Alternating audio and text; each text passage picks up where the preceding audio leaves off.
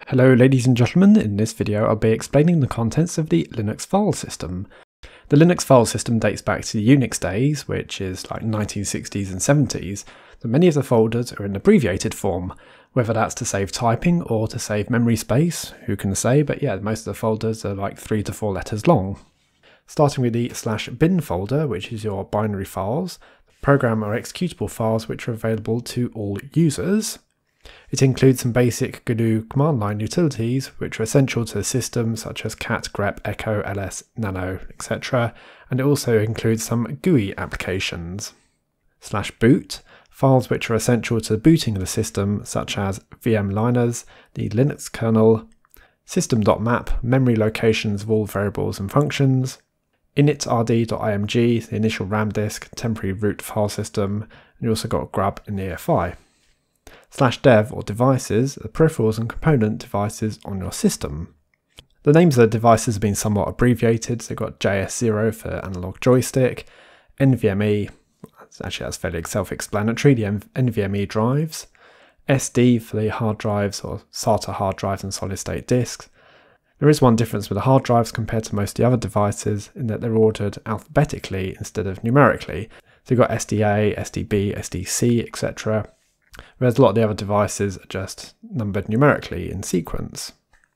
/dev/loop is a fake mounting point. For example, it would allow mounting files as folders. In Ubuntu it's used specifically to mount snap-based applications.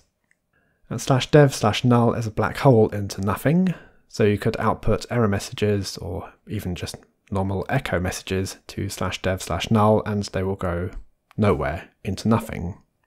/dev/random or /dev/urandom are random number generators, and /dev/0 is just zeros. That's different to null in that 0 is something, null is nothing. /etc is configuration files for all programs, although you have user-specific configs which are stored in /home/username /.config, which I'll come on to right now because the next folder is /home. So home folder is users, documents, pictures, videos, etc.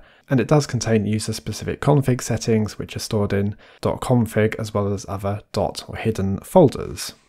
/lib contains shared library files and kernel modules, and library files often end with .so, which is shared objects, and that is equivalent to .dll in Windows.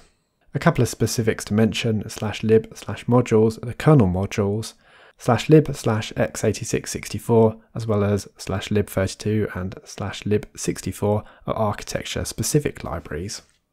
/media contains removable media such as CD, DVD and USB flash drives. If you want to mount fixed hard drives, use the /mnt folder, which contains the SATA hard drives and solid state disks. /opt are additional applications which are not part of the default system. It is an alternative to /bin/userbin/userlocal, which I'll come on to the USR folder later in this video.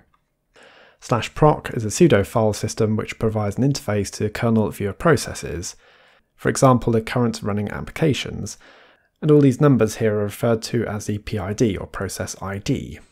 /root is the root user's home folder, although for distributions like Ubuntu which have no root user, it'll be empty.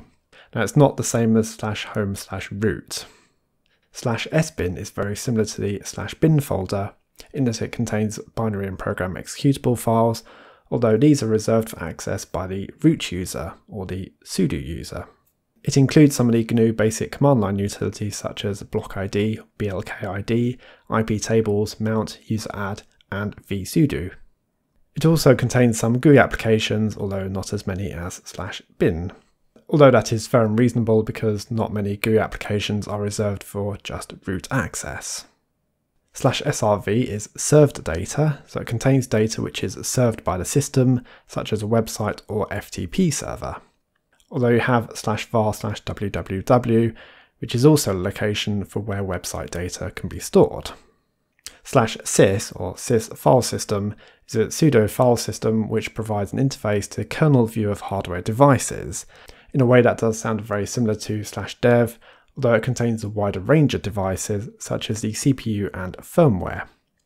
/temp is a temporary folder where all the files are deleted upon shutdown or reboot. I've used it a few times when I'm doing videos. I'm just showing it an example script, but I have no intention of actually keeping it long term. /usr or user folder or Unix system resources, not sure on that one.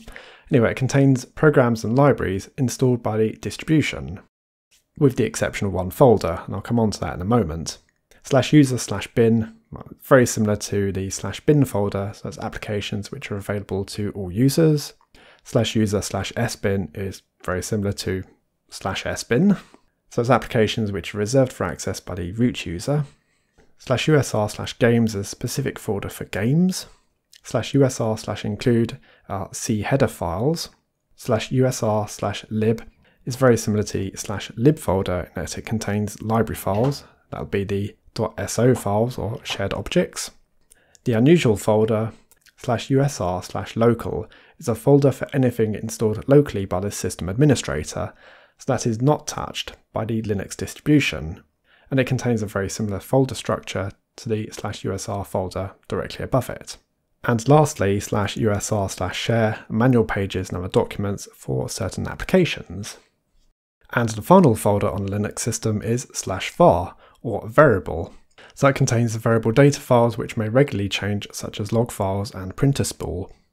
And a few specifics from the folder is /var/backups, that's backups of key system files, such as /etc/shadow and /etc/groups, which is the password and user file, respectively, for a system. /var/cache is cache data for applications. /var/crash is crash data dumps. /var/lib dynamic libraries, which are listed by the owning application. /var/lock are locked data files. So it could be locked, say, for like a USB device. Tends not to be anywhere near as many files as you would find on a Windows system, which get locked, particularly by Microsoft Office. /var/log is log data. /var/spool is spool files for like cron, mail and printing. And /var/temp or TMP, temporary files which need to exist for longer than the /tmp folder allows. So that was the Linux file system. Thanks for watching. I'll see you all later.